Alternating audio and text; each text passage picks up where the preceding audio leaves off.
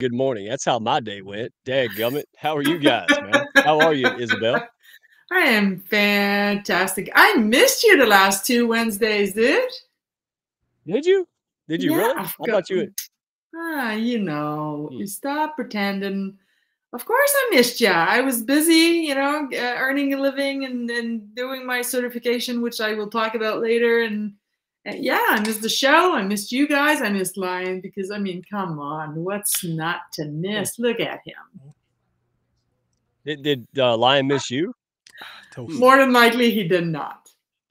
This is my new beverage. I love it. Energy drink. Is it sponsored? It will be Oh, soon. fantastic. The Hounds. Let me see if I can get it in focus. The Hounds should sponsor it. Yeah. Breast. 100%. Oh, Oh my God, yeah. that's funny. Oh You Tell my should him see I'll the God. put the looks I patch get right here. So, Yeah, you should, whenever embroid it on Mike's back. whenever I go out in public. You should see the looks I get. Oh my God, where did you buy these things, dude? This is wow, good. So it's a koozie. It fits over a drink, so it's not real. Ah, Yeah, okay. and so you can put it over any drink you want, and it's rich in vitamin double D's. You. Jason said, did that say beast milk? Yes, that's exactly what it's. Yeah, You always, Lion, you always find the funniest thing. I'm covering it And up. I don't know why. There we go. share with Mike if we can take a second. I know our time is precious, but share with Mike your cooking thing that you bought that you showed me Oh, when we did. sure. That's fantastic. It's real quick. It's called a brava. In essence, it's just a when we had the little cooking set when we were kids and the easy bake oven. That's what it is. It's an adult easy bake oven. You can control it by your phone and just cook whatever you want and Cool. whatever. Okay, what is going on? We're not supposed to be this goofy until like after the sponsors, man. We're Oh, beating our okay. own. Well, All right, hey, that's because I'm on the show, dude. That's what happens. that's what happened. See, we'll have to find you another You course. know? Hey, real quick, we got the guy from Blue Collar Backers on here, man. We can't delay this, man. I mean, come on, like, hey, not since I got the cease and desist order, or I was waiting for one from Papa John's, since I've been this excited to have a guest on. Like a poor kid living in Santa's workshop. I mean, dadgummit. So let me do this real quick. First of all, audience, because we actually have people here right now. And look, Kelly is here, Jackie, Jackie's Melissa. here. Jason is Wow. here. A lot of people Oh, are here. Kristen Norai. Oh, I got your book. It didn't print silhouettes. It's good. And by the way, audience, folks, hounds, tell me this. Were you one of the people that just crapped your pants when LinkedIn glitched and thought you went to jail? Because Yeah. I was I was the first one. I said, "Oh, sweet Jesus, that what did I do?" And everybody's typing to me, right? Because I'm the king of it. I own the platform, I guess. And they're like, "What happened?" Because I went to message everybody and say, "Can you see me?" And then I had like two people already coming at me, going, "Where am I?" And so yeah, thank you, LinkedIn. We're never bored with as long as you're around. So yeah, let me show you this. This is so you all have been on me, all the people, especially the people early. Christine Bell, thank you so much. You're awesome. Um, the Cure for Burnout. Thank you, Claudia, and all the other Oh. Dr. New, all the folks in the leadership and the hounds. I Oh. took time off. I actually put the phone down after 15 to 18 months of nonstop on that phone. And man, it was the most recharging.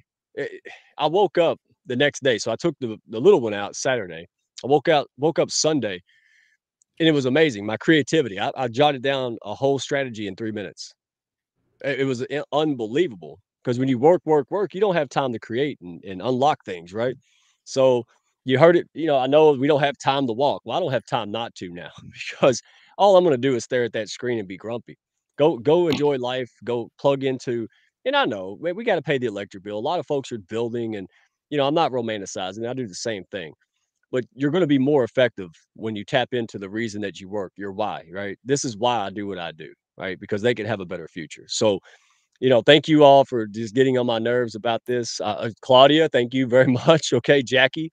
Yeah, pretty much everybody here right now is the reason I finally took your advice.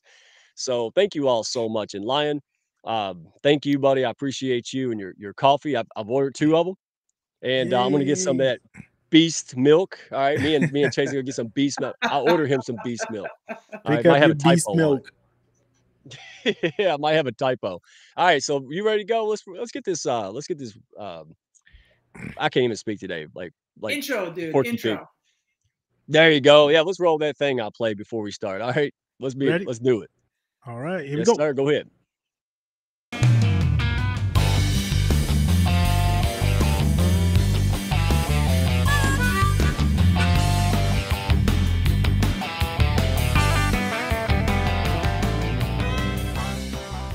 Are you looking to grow your business and your mindset alongside a fun and awesome pack? Grab a chair and your favorite beverage and join Mike Ashebrainer, the business mechanic, and his win-win network for the Hounds of Business Happy Hour.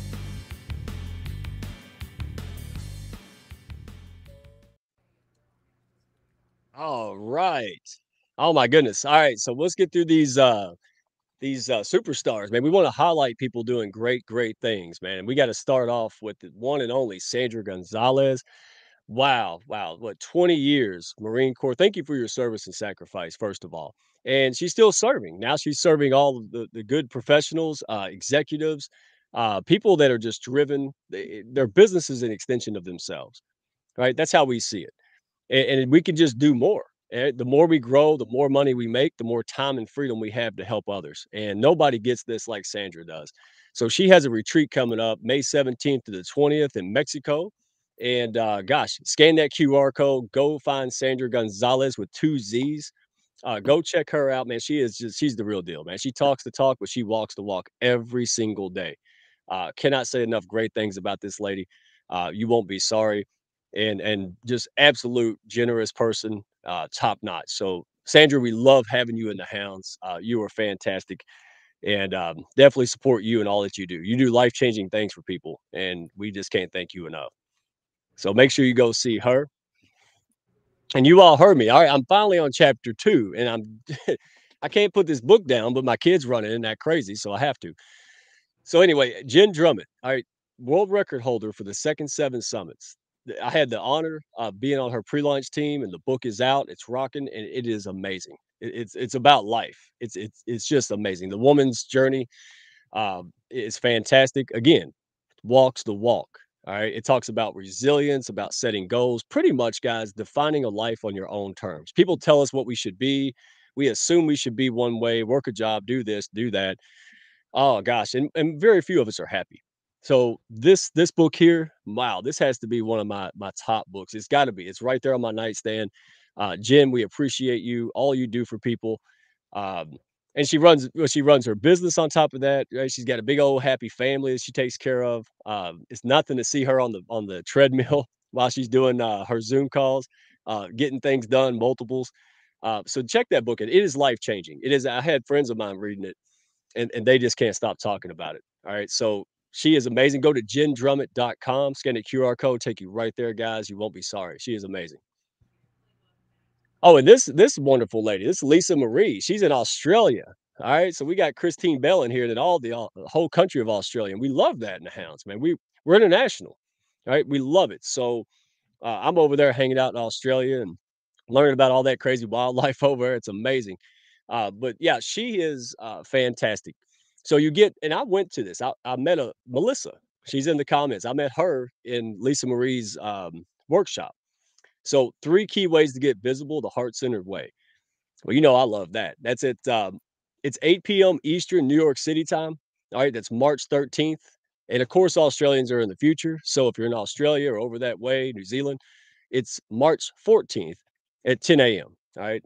I believe that's Sydney time. But go check her profile out, scan the QR code. It was amazing because I sat there and I thought, oh, it's another one of these attraction-based kind of stuff. And then as I was just pretending to listen, I started listening and I engaged in it, and it was really life-changing. So, Lisa, you turned my skeptical country self into a believer. There's nobody who couldn't benefit from this. So absolutely go check out her profile, check out her website, and just go to the thing. It's free. It shouldn't be free, but we'll have that talk. So hurry up before I change your mind on giving this for free. Go check her out now. but seriously, we love having her in the pack. She's just got a heart of gold, and she again walk the walk. That's the requirement. You can't get up here unless you walk the walk. All right. Oh my goodness. Well, who is this? So before we get started, your audio room was rock solid. We've already got some Oh, really good people that thank you. reached out to me. It wasn't even my daggum audio room, is he? And then don't you have an event coming up soon? Tell people. I have an offer. Actually, I just finished a certification on an assessment tool that is from Switzerland. It's absolutely phenomenal. It's a great tool. And I'm running a beta for literally half the price, guys. Literally.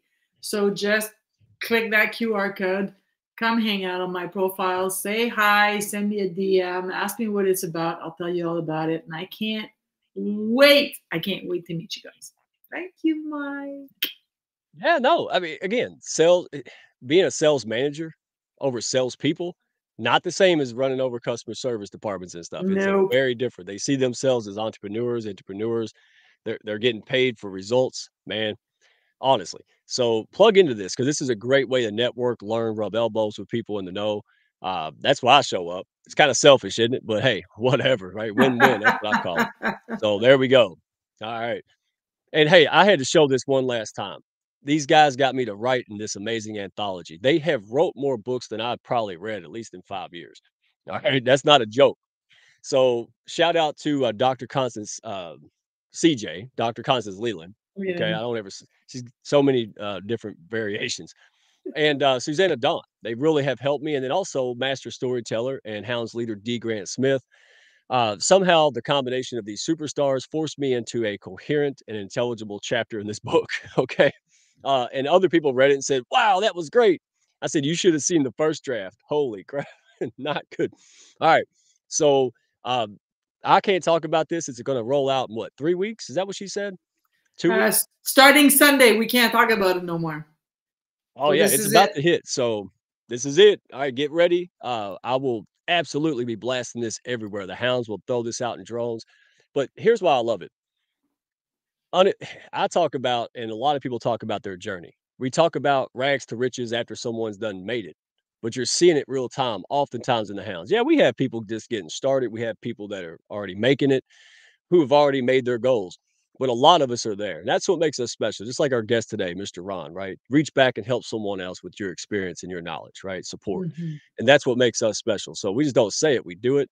And thank you, ladies, for making this possible. I'm seriously honored and I'm excited about it. I can't wait. So they get the credit or the blame for, for how well my chapter goes or not. All right. And last but not least, look, we are exploding, absolutely exploding. Uh, if you're a high level, just heart centered person, you're in a service industry and you have to build relationships. You have to be there for people. You have to have that know, like, and trust, guys. That's what we are. All right. We're getting things done. Here's the real simple thing: scan the QR code, reach out to us. But here's the deal: instead of getting up every day wondering how I can get what I want and how I can grow my business, I go out there and help people that are like me in the pack, and I help them get what they want. And guess what? Oh, I get more than what I want. And they expect me to say I'm great, but they don't expect all these rock stars of all these different walks of life and industries to say we're great. All right. So if you're looking for a place where you can belong, grow, get that visibility, well, hey, scan the QR code, reach out to us. I'll be flashing it throughout the show. And man, we're just happy to have you here. Rub elbows, network with people. Don't pitch slap with a P, right? But hey, follow each other, have conversations, ask questions. Ron is amazing. This guy is he's gonna give it. We got to get him up here before he falls asleep, Lion. Dadgum straight. He's like, all right. So I'm gonna stop the ramble. Hey, hang on a second. Hang on. Let's get him up there. All right, we got to get the guy for blue collar backers up here. And let's go ahead and bring him up. Mr. Ron Douglas, how are you today? How's it going? Oh man, I'm you see how I'm doing it. So you've been a hound for what, a month or two, maybe? Yeah, about a month. Uh-huh. Man, and you're just a great guy. So tell the folks a little bit about you and take your time doing it because you got a resume like Tom Brokaw, man. I mean, it's unbelievable. But just tell the folks what you like them to know, and especially about the whole Discovery show, right? Discovery Channel. Okay. I'm not sure how far back you want me to go, but 8 years old. I was going to say birth. Oh, Yeah, well, second I was one. breaking records when the day I was born. Actually, I was 11, 8.5 pounds, and yeah. So I've literally broke records from day one. Oh, your poor mama. Yeah, my mom was 94 pounds when she got pregnant with me. Oh my goodness. Yeah, and yeah, I've been. Let's see, I broke my back, was paralyzed from the waist down at 18. I recovered from that, made a full recovery, learned to walk again, and joined the prison system. And I was a prison guard at 19. I was on the riot team at 20. I was head of the riot team at 21. And I was doing hand-to-hand training for several years, and then I never met my first entrepreneur. My dad was in the military for 22 years.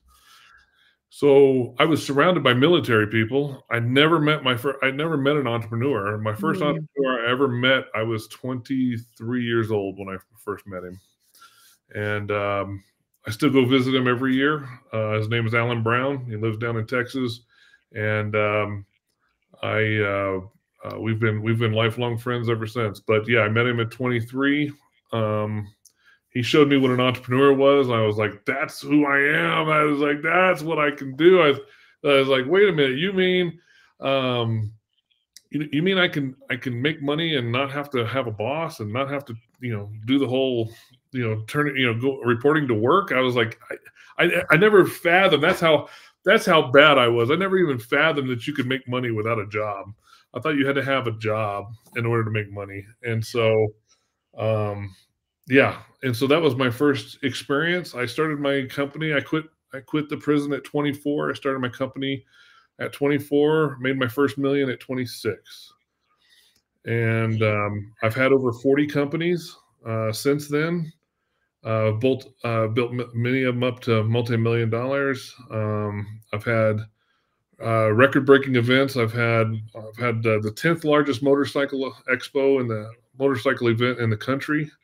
I've had the largest emergency preparedness expo in the country. It was called the Self-Reliance Expo. I started that from scratch. I built up. I had the world's fastest. This is one that nobody knows about. I'll tell you one that I keep forgetting to mention this. I don't know why, but I had the world's fastest, or at least the United States' fastest road race in North America, where we actually blocked out 7 miles of highway, and we did a road race. And some of our guys were reaching 200 mile an hour, which makes us the fastest road race in North America. And I did that. Had a lot of fun doing that.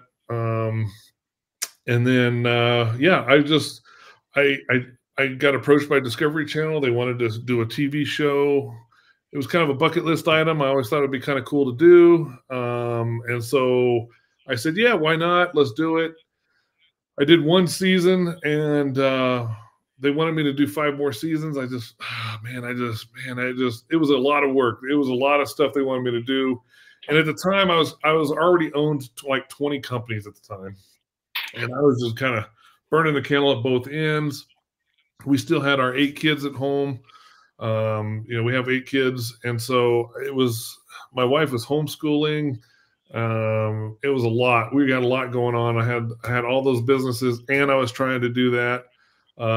Yes, yeah, like Cannonball Run. Yeah, it was a lot of fun. Yeah, I had a lot of businesses, and they wanted me to do 5 seasons. They wanted me to do 11 episodes per season. They wanted me to start in 3 new businesses per episode. That was just too much. I was 33 new businesses every season. And so honestly, I told my wife, I was like, man, I'm about ready to have a heart attack. I was like, let's just chill. I was like, we've made plenty. We don't need to do this anymore. So I strategically started selling my businesses, and I sold all my businesses. We moved down here to Southern Colorado, bought a ranch, and I just chill now. So we bought up a bunch of real estate, and I just kind of chill. And so I do coaching on the side, just as something to keep me from, going nuts, especially cabin fever in the winter. Hey, well, good. I'm your next client, man. I got my ticket. Hey, first of all of that with 8 kids, that's not a family, that's a my. ball team, man. Yeah, that's a daggum only one that beat you is, Lachelle Atkins, supermom, who's got 12. So she basically has the Atlanta Falcons in her house, Wow. right? Yeah. So that what tell us about the first so most people, so if you don't mind telling us, what is the first business that you jumped in at 24? What was the industry and what was that? So Alan Brown owned a wrecking yard, and so my first job with him was cutting gas tanks out of cars that he was crushing. And it was the summer. It was like 110 degrees out. I was cutting gas tanks out and old gas pouring on me. And I don't know if any of you guys know, but old gas just smells horrible. I stunk all day. Anyway, long story short, to your answer, it was he introduced me. I asked him, I was like, man, he owned the wrecking yard. He owned his own house. He owned the shop. He owned the equipment, and he didn't owe anybody nothing. And to me at that time, I was just like, looking back now, it's kind of funny, now that I do what I do. But back then, man, to me, that 3 acres was everything. I was like, man, this guy owns everything. He owns the world. And I was like, how do you do it? And so we went to lunch, and he showed me how to buy and sell cars.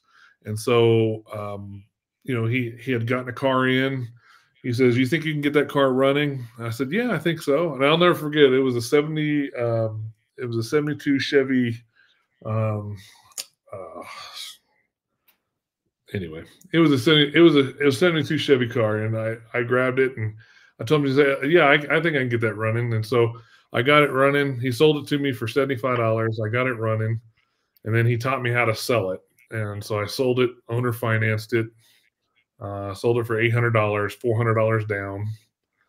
And man, I got the bug after that. And by the time I was 26, I mean, I think we had 150, maybe 200 cars on the books.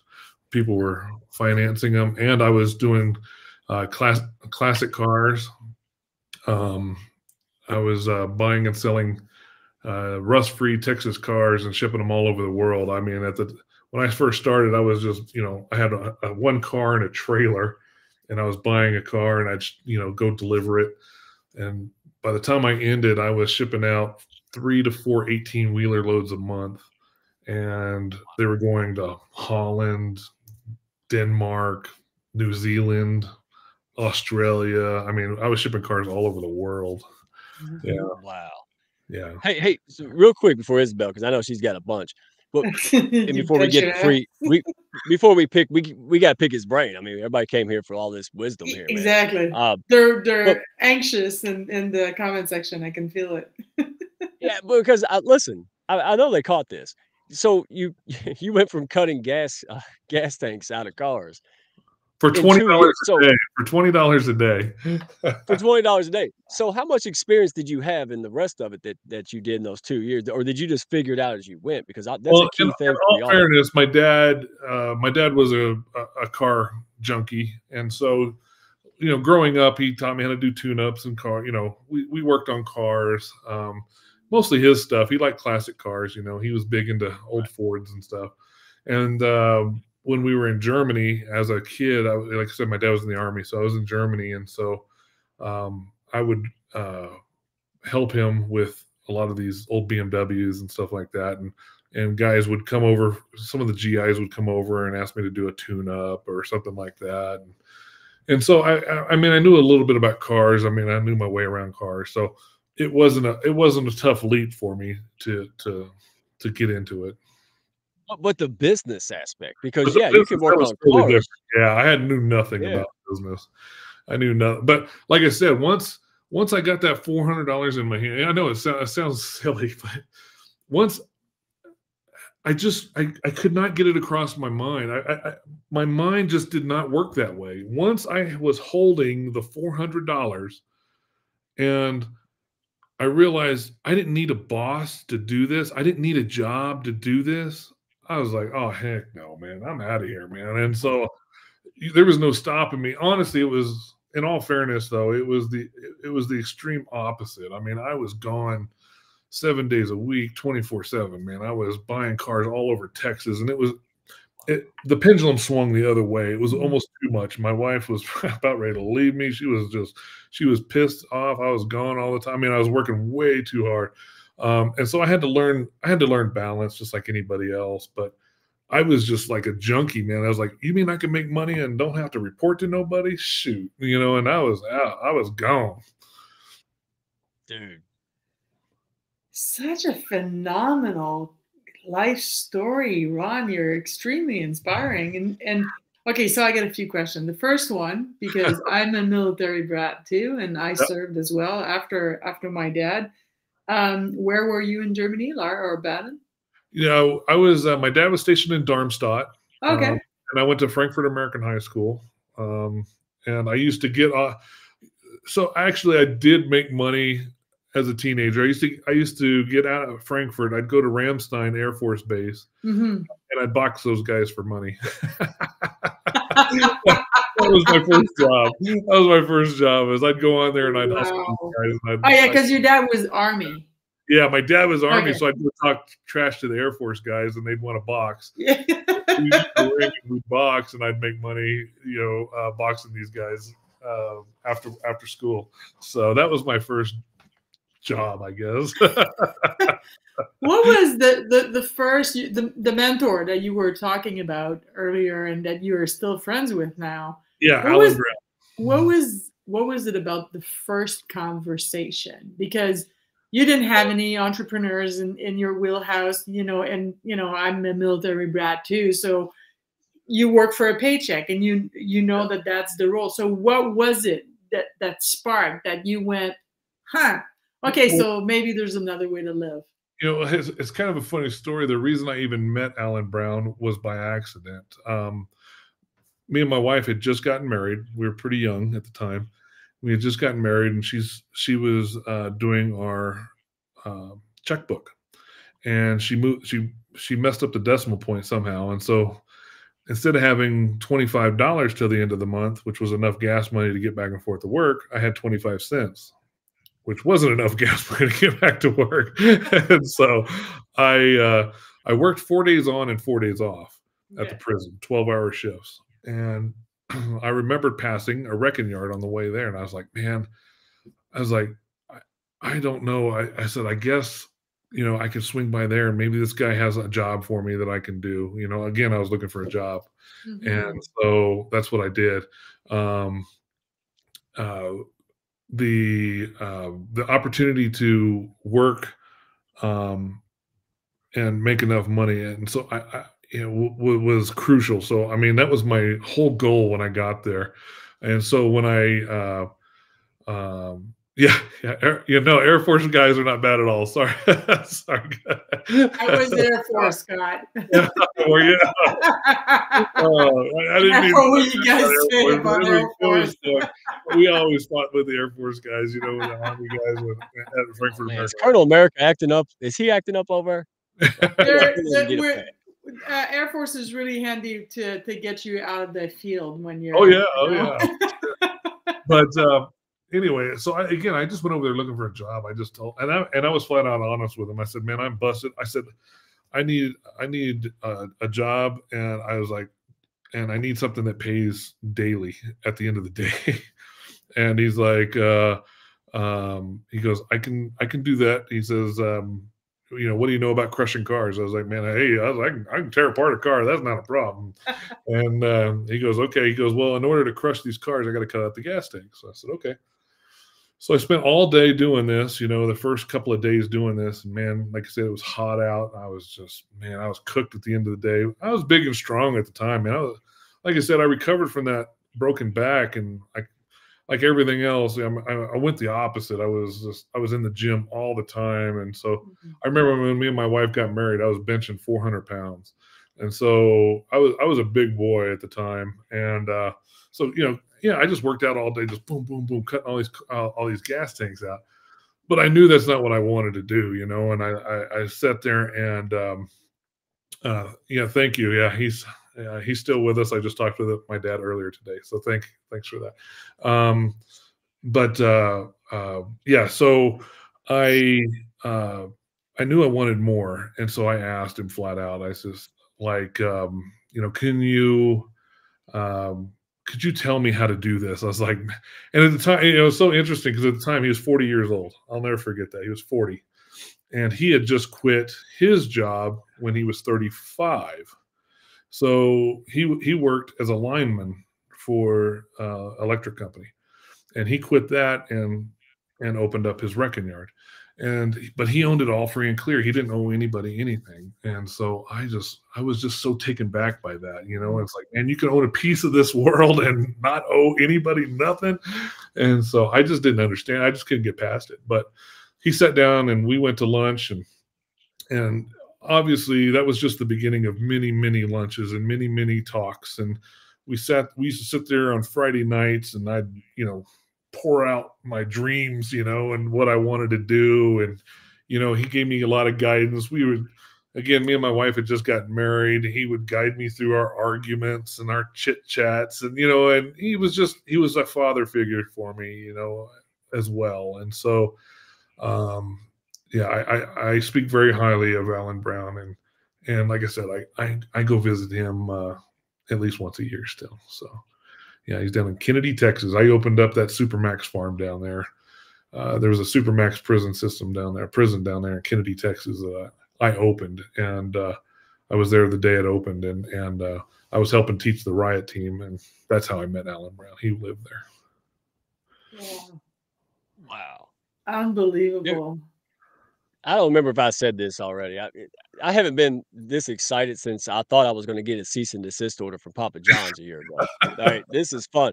Hey, Ron, are you good with talking about the blue collar backers? Yeah, I talk about anything, man. Whatever you want to talk about. Yeah, real quick, because I know everybody wants to pick that brain, but I mean that's awesome. I mean, you're a humble guy. You know what you do for me? It's like, my goodness, I can make it up there. I'm gonna go get me a gas tank and just start cutting on it, because I mean, obviously that's the formula, right? I got all kind of junk out here, man. I'm in the country too, right?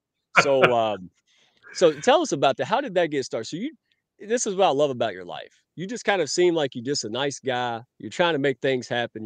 You're not pompous, right? You're like, oh, this is cool. And you just kind of childlike curiosity, man, and wonder. So is that how you stumbled upon that or not? Well, so at the time I did blue collar backers. What had happened is I had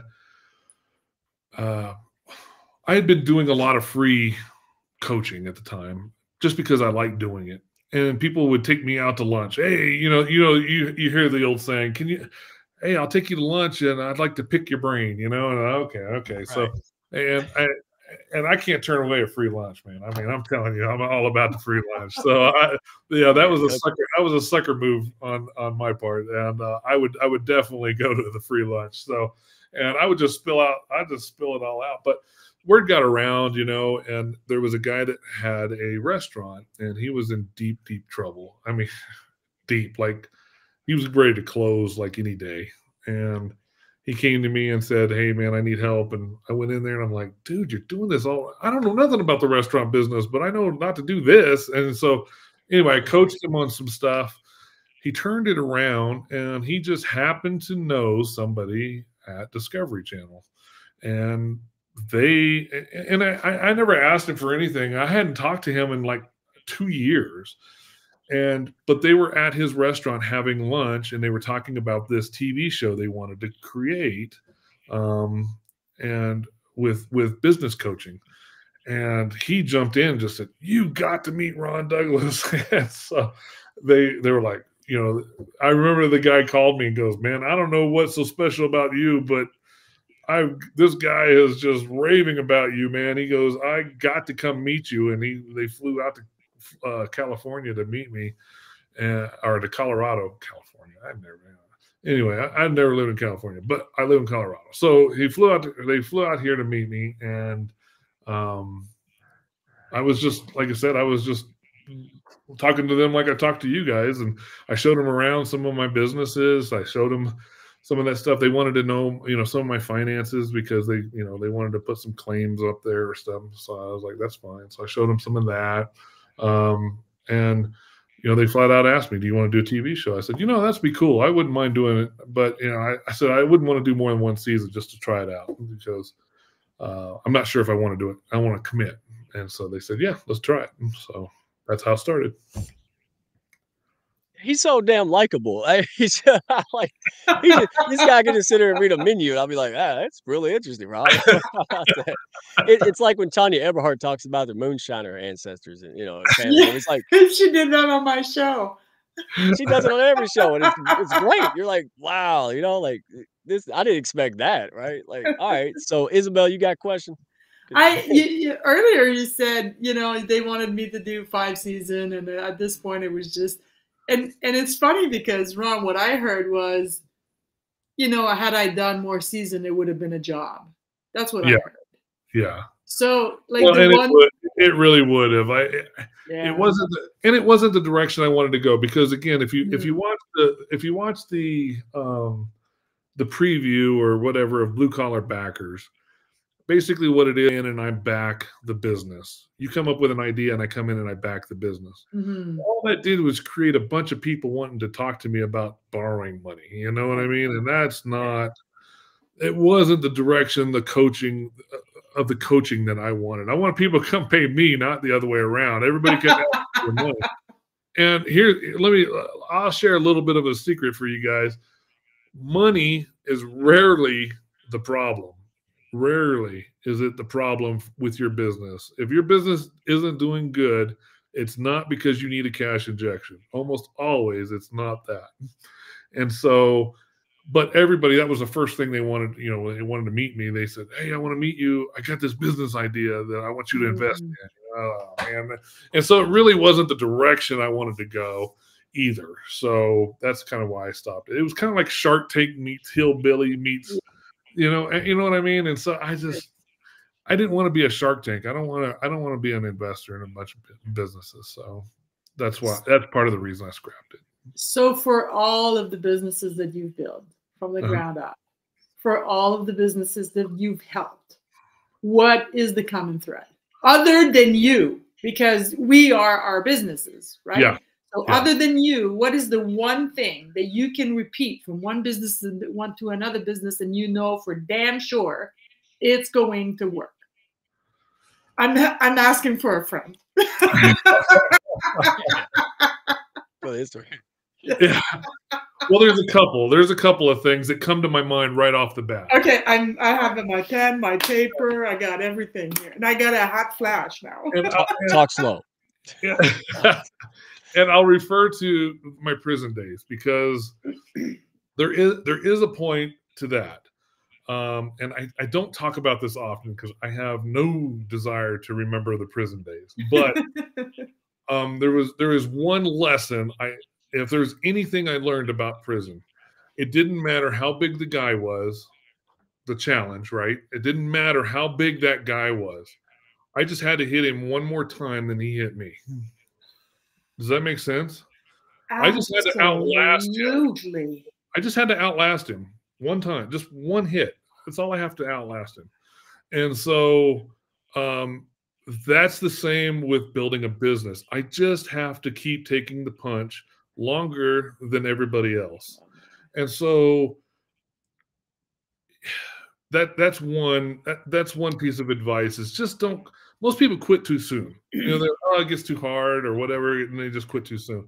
And what do you think that is? Are people afraid of success? People are scared to fail, which leads me into the next one. Everybody is scared to fail because they're, maybe they invested $2,000 and that's their only $2,000 and they cannot afford to lose that. So the minute they get that $2,000 back and they see that it might fail, they pull it out and they just quit the business. Whatever, whatever the excuse is. But I'm sure you guys have heard of these things here. Anyway, I'm sorry. All these posts are kind of distracting. I'm trying to let me talk, but I'm trying to read these at the same time. We try to entertain you. Especially when I see shivs and toothbrushes. Oh man, I don't miss those at all. But anyway, anyway, going back to what I was trying to say, they quit too soon. Yeah, they quit too soon, or they're scared. They're so scared. Their money can't grow because they're holding on to it so stinking tight. I'm not scared because I know that for every dollar I put out there, I can make 10. So when I go into a business now, I mean, I throw every dime I have at it. I don't care if and when I do it, it's obviously I've done it over 40 times now, so it's a lot easier for me now. But what I'm saying is, if I sell a truck and I sell that truck for $5,000 and all I've got is $5,000 to put into this business, well, guess what? That business is getting all $5,000. I mean, it's not getting $3,200. It's getting everything I got. And in other words, I swing for the fence every time, and I bank and I bet on myself. I'm not scared to bet on myself. It's not having a plan B. No plan B. Because if you have a plan B, then plan A doesn't work. I'm a jump out and build my parachute on the way down kind of guy. Burn the ship, burn the bridges. No, there's no plan B. There's never a plan B for me. So what's aim the for the moon. Oh, go ahead. You aim for the moon, you might hit a tree branch. That's my motto. Because if I aim for a tree branch, I ain't hitting shit. I'm not even get off the ground. And for everybody else out there to remember, all 40 of these businesses, we were talking about this before the show. All 40 of these businesses, I got a laundry list of failures on every one of them. I just didn't care. It's funny because when I moved down here, and I told my wife, I was like, I really want to get into real estate. I said, all the business I've ever owned, I never did real estate. And I said, I want to do real estate. And here I am. I'll never forget. I was in there talking with the county, and the county's like, how do you not know this? They go, you own 35 properties. How do you not understand this concept? I can't even remember what we were talking about. And I was like, well, you know it, and you can tell me how to do it. So just tell me how to do it. And they're like, I don't understand how anybody can own 35 properties and not know how to do this. And I was like, I don't understand how somebody can know this and work for the county for $12 an hour. And he was like taken back. He was like, whoa, wait a minute. I was like, get out there and make some money, man. It's like, don't be scared to do it. And so, in other words, yeah, I just swing for the fence, man. I just go for it. I don't know how electricity works, and yet I use it every day. Yeah, I learn as I go, man. What do I need to learn today? That's all I need to know. Yeah. Let's go. And it's full steam ahead. And so, here we are. I've got 35 properties. And I built that over a course of 2 years, and I used zero of my money. I've got a $5 million portfolio of real estate, and I have none of my money invested. And so everybody's like, how do you do that? And it's like, do it. And so it's just one day at a time. I mean, just boom, boom, boom, boom. And I just did it and I did it one at a time and just learned and failed forward. I just failed all the way through it. And so here we are. So what's for you, what's the difference between quitting and walking away because it's time to walk away? How does it feel? How do you know when to walk away, and how do you know that it would be quitting? No, I agree. Because sometimes we do have to walk away. Regret. I look at it and go, am I going to regret this in 5 years, or am I going to be grateful?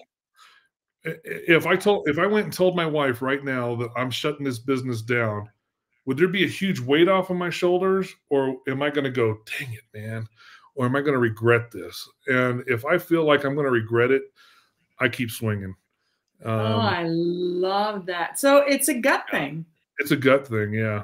And beautiful. But don't get me wrong though. There are businesses that I've quit because sometimes quitting is the right thing. Or I built it up. Like there was a business that the Mentoring Giants. I'll tell you one. I started Mentoring Giants started out as LBA, Local Business Assist. And what I was doing is I was going to the cities, and I was offering free training for the cities to offer to businesses in town. And I was helping with economic development. Well, what I learned from that was the cities didn't care, one, and two, the only people that were coming to me were people that, again, didn't know anything about starting a business and didn't have the business. Everybody that already had a business didn't come to me because they thought the free training was going to be a waste of time. It was going to be like how to start an LLC or something like that. And so, it goes to the old adage that sometimes it's just not, if it's free, it must not be of any value. And so I made the transition. I quit I said, I'm not going to do this. And I told my wife, I'm not going to do this anymore. But then I transitioned that into Mentoring Giants. And then I started mentoring.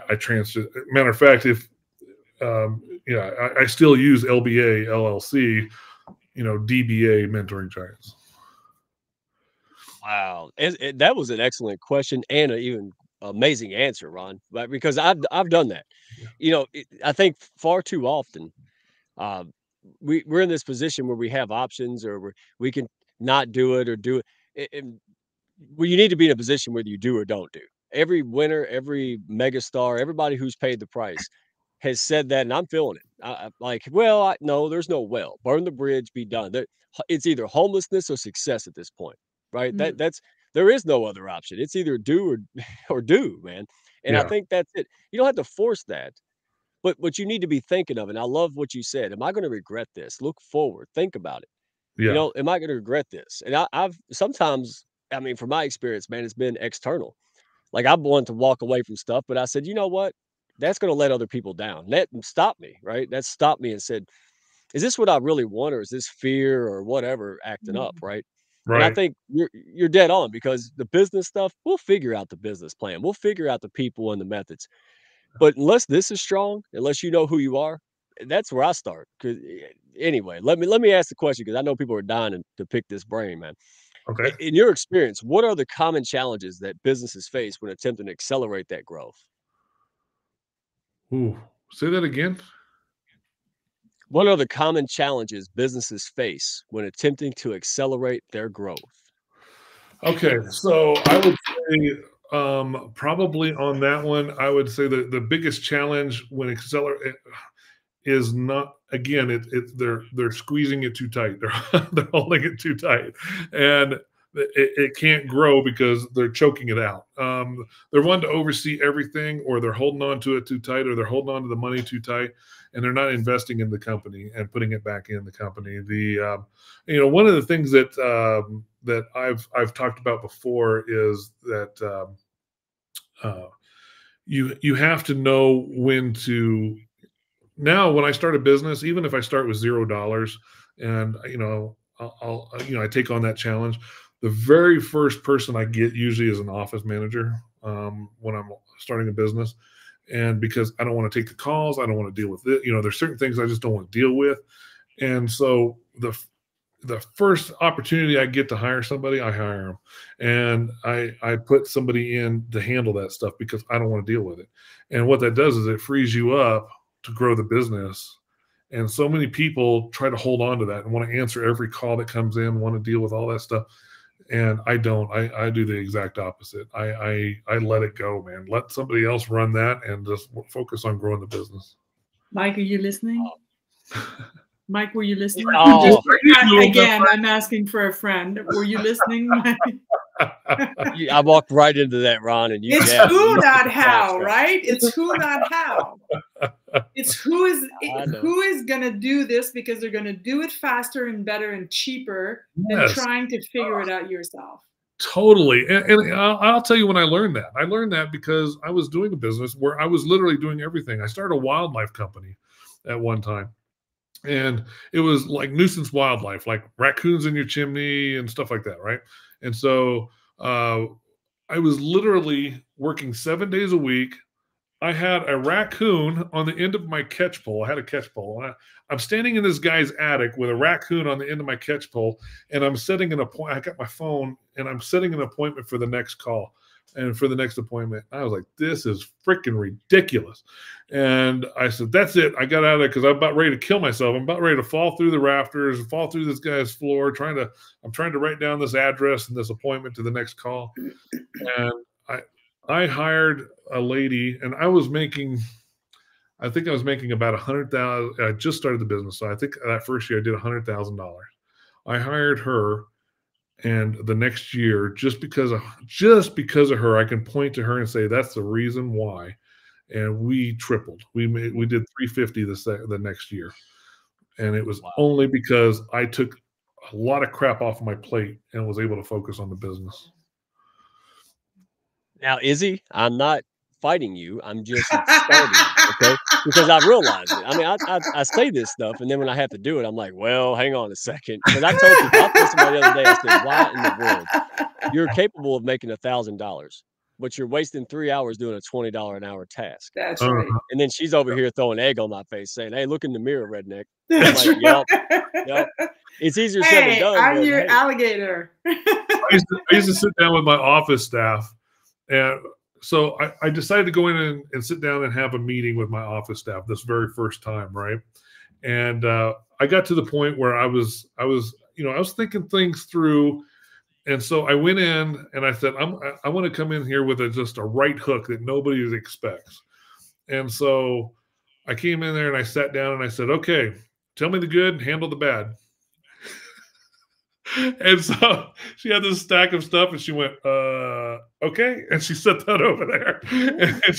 And we went over the numbers. She goes, well, we've done this much in sales. We've done this. And so she told me all the good. I didn't care about the bad. That's what I paid her for, right? And so she handled the bad. And in other words, basically, I put more on her, and she was able to handle it. She stepped up to the plate. And so she took care of it. And but you trusted her with it. I was able to triple the business because exactly. But you trusted her with it. You didn't, over her head and her shoulder and watch what she was doing and I never everything. And because that's what they do. I mean, even when it's not their business, that's what they do. That's what sales management do. That's what leadership does. Is just. And out of all these businesses, where were you at 8:02? Yeah, no. Yeah. And out of all these businesses, in all fairness, I've only fired one person. Everybody else, I've worded it in a way that they fired themselves. Yeah.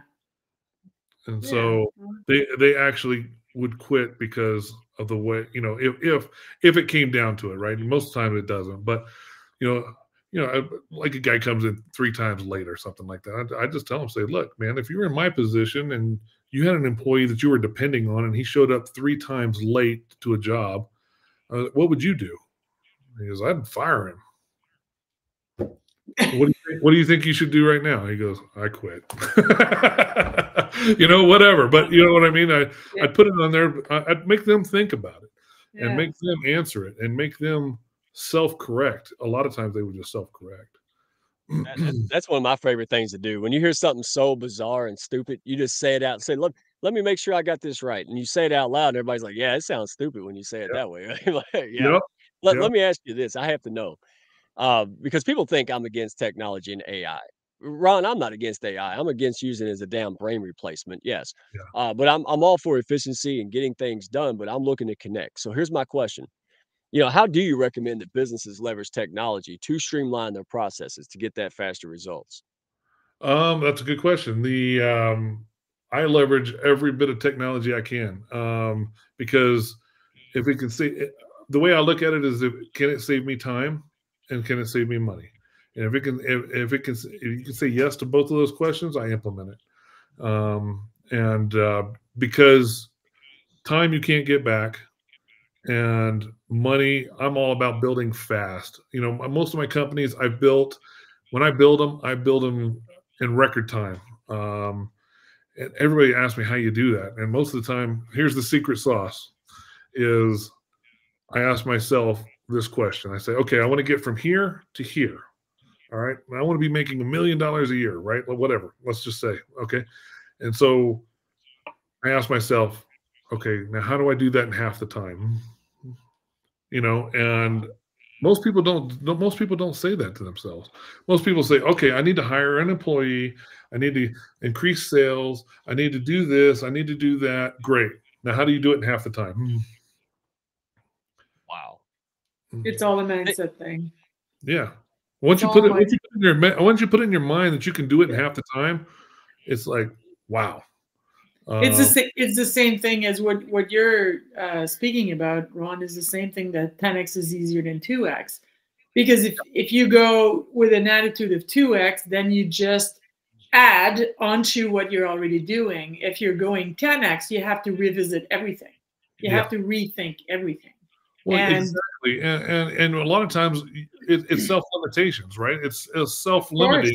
What you've done to yourself is you've limited yourself. I can build this business up, but it's going to take me 5 years to get to $1 million. But that's only because you've never asked yourself, how can I do it in half the time? Mm-hmm.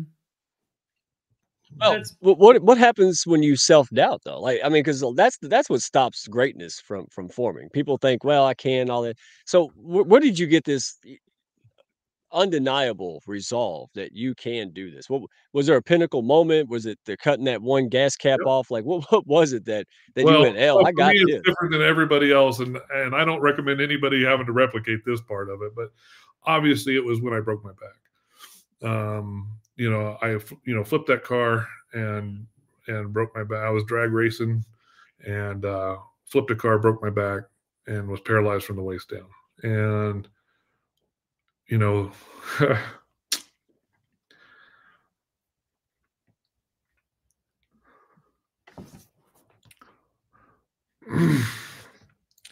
was a lot of lonely nights. Yeah, it's painful. That's a lot of lonely nights. You're in that hospital by yourself at 18, thinking that you're going to be paralyzed from the waist down. And you have to sit there and either accept it or not. Mm. And you go through all this emotional roller coaster, and you're there by yourself in the dark, listening to the stupid machines and the beeping and all this. I'll never forget that. And so I had actually joined the Army. A lot of people don't know this either, but I had actually joined the Army. I joined the Army on a Wednesday, and I was supposed to report to basic on Monday. And my MOS was going to be underwater demolitions. And I wrecked on a Friday before I was supposed to report and broke my back. And but it was the best thing that ever happened to me. I would have been miserable joining the Army. I mean, that's just not who I was, and I hated it, but that's the only thing I knew at the time. Mm-hmm. Mm-hmm. But anyway, going back to your story, that resolve of not giving up.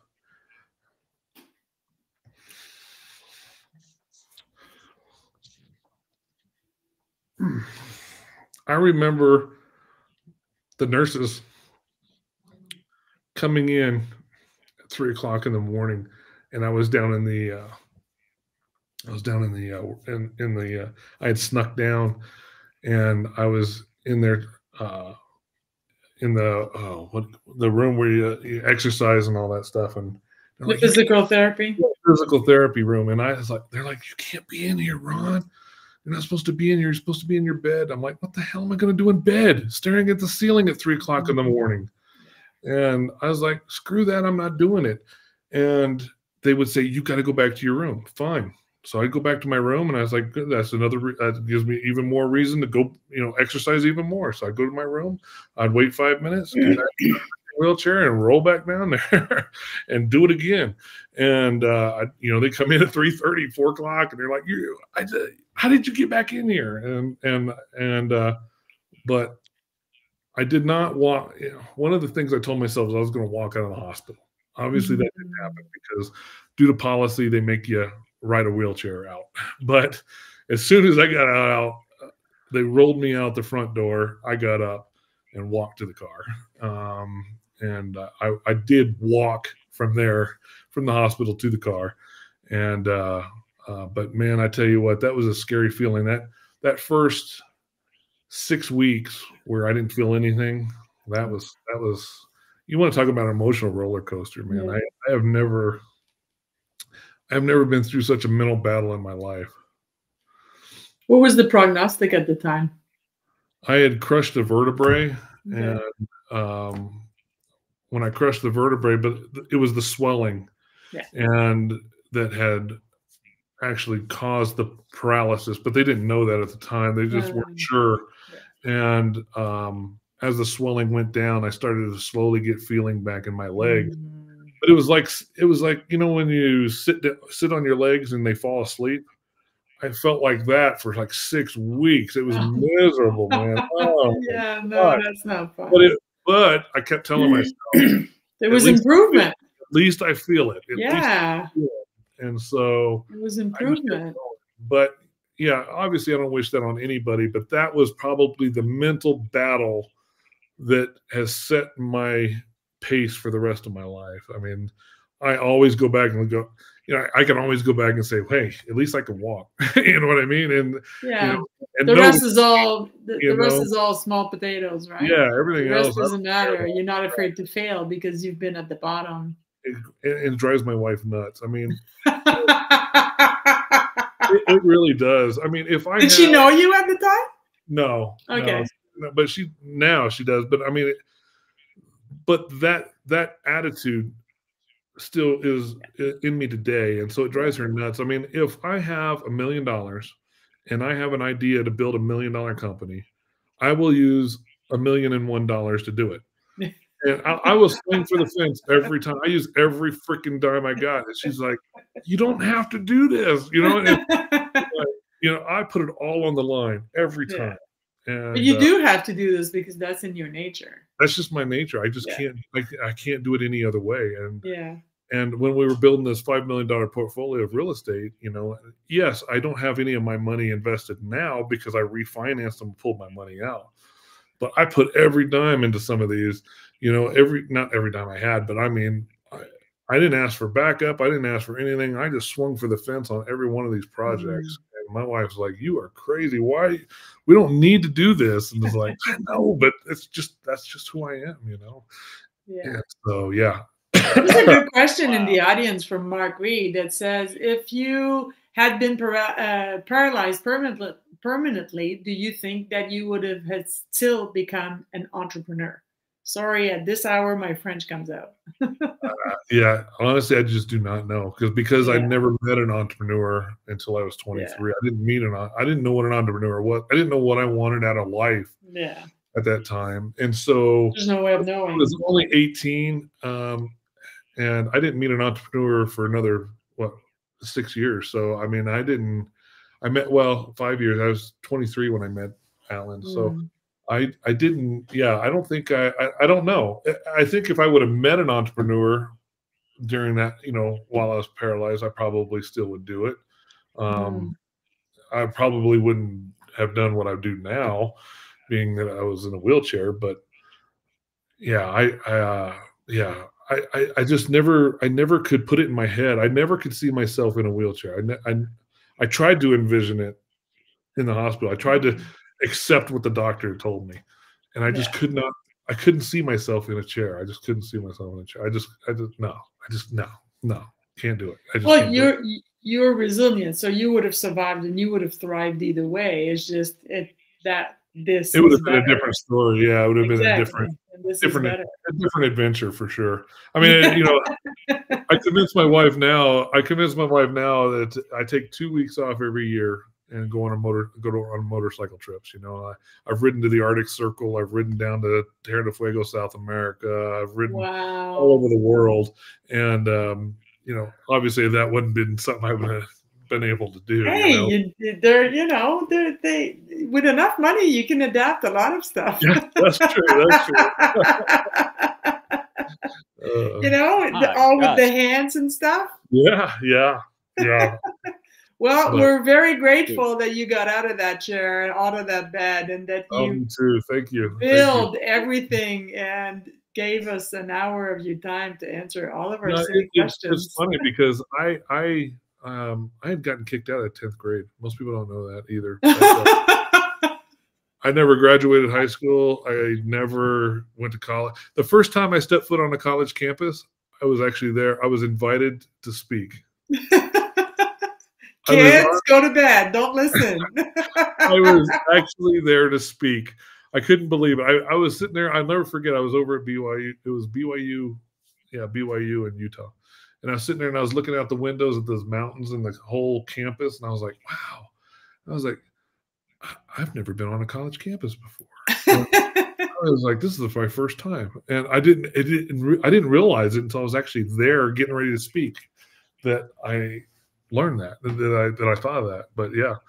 There's more than one path. That's right. Absolutely. Mike, is it your turn to talk? Yeah. So here's one thing I would like to get everybody to understand. I would love for everybody to get through their head. Everybody here, everybody, I don't care if you're a janitor. I don't care if you flip burgers at McDonald's. I don't care.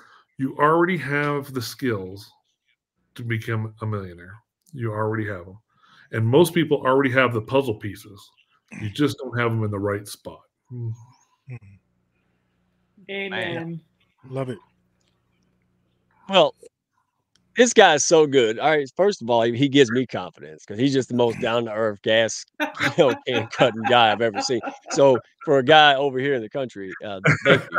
And then you go and drop a question or an answer and wisdom like that. So I don't even think I want to ask my question now because he just leave it, Mike. Leave it. I think I left my I think I met my match. The show is over. He ended it for you. It's yeah. Yeah, now I know how the Discovery Channel felt when he come on. So hey, honestly, Ron, you are fantastic, man. You gave us such just hope. You gave us a lot of wisdom and just nuggets. We got to have you back for a part 2 because I have a slew of business questions, man. That yes. I know. Yeah, if you get one of those Beast beers, right? Beast beer. Or, message. Business idea. Yeah, we're not going to tell Chasen what it really says. We're just going to mail it to Chasen. All right. I think he went to sleep, so we won't tell him. All right. But hey, honestly, it's a pleasure and a privilege having you in the pack, Ron. You bet. Love the heart-centeredness, and you're proof of it, man. You're just a good guy trying to figure things out, make things happen, and you've made a huge impact in lives. I respect you like no other. Does anybody? Hey, Lion, you got anything to bring up or anything, Izzy? No, it was a fabulous and delightful conversation packed with wisdom and fun and I hope I get to work with you very soon.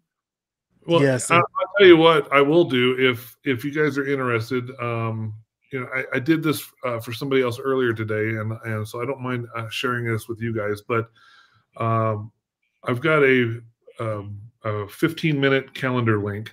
If you guys message me on LinkedIn, I will talk with anybody on here one-on-one, give you 15 minutes to just brainstorm your business ideas, whatever it is you have. Just message me on LinkedIn and just say that you heard it here.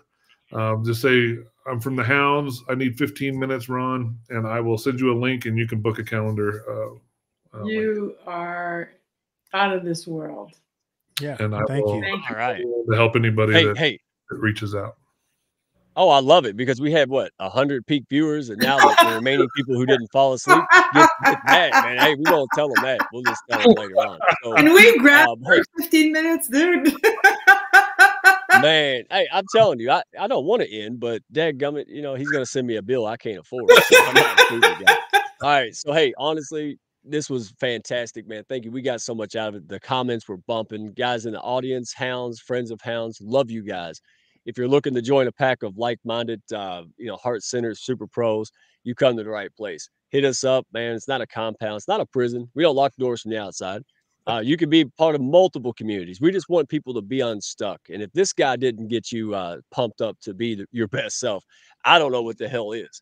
So on top of that, if you don't have anything else, hey, same bad time, same bad channel. We have the awesome Melissa on next week. Cannot wait for that. So, Mr. Lion, real quick, brother. Yeah. I order coffee from you. Yes. Where do we find the coffee? Thank you for that. And I just sent you a message, Ron, in your LinkedIn as well. Oh, okay. So thank you. So Yeah, and so crazy is my wife is the main brains behind this, but we just started out on coffee business. So anyone can order coffee directly from the factory. We do drop shipping in essence. And you can order directly through us. And our mission is supporting veterans. So every bag that you purchase, a percentage goes to the vets because I'm a retired Marine. Hoorah, Devil Dogs.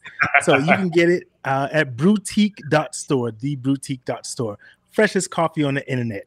Yes. Wonderful. Can you drop the link in the comment and sure. Yeah, absolutely. So that way we can go back to it. Yes. He said that like he worked it.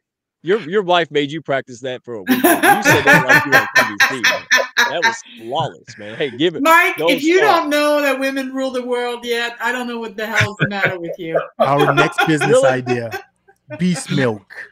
Our next business idea. Yeah, don't tell him what it really said. Hey, seriously, guys, I feel seriously. I know y'all tell me I'm redneck Santa, but I seriously feel like a poor kid waking up in Santa's workshop every day, surrounded by brilliance. I mean, I don't know a lot of stuff, but dadgummit, I got a community of people who fill in those holes, man, and it pushed me up. So, Ron, pleasure. Lion, thank you for running the back and fighting me with the controls because I keep telling you I ain't gonna touch stuff, but I keep doing it anyway, and the man keeps coming up and helping anyway. And Isabel, yes, I heard it from Ron. I will listen to Ron and you. Now you know what's gonna happen. Every time you don't listen to me, I call Ron, and he's a big dude. So you're gonna listen to him. And he fit in good in Kentucky. So, hey, have you been in Kentucky? Oh yeah. Been out there many times. I was actually just out there looking at some real estate, to be honest with you. Well, hey, I got a nice 8x12 shed, man. It's only been used 14 hours. It doesn't have plumbing yet, but you can help. We can negotiate. Don't worry, bro. Oh my God. Thank you guys. Thank you for coming, everybody, in the comment section. Thank you. Thank you for coming. Oh yeah.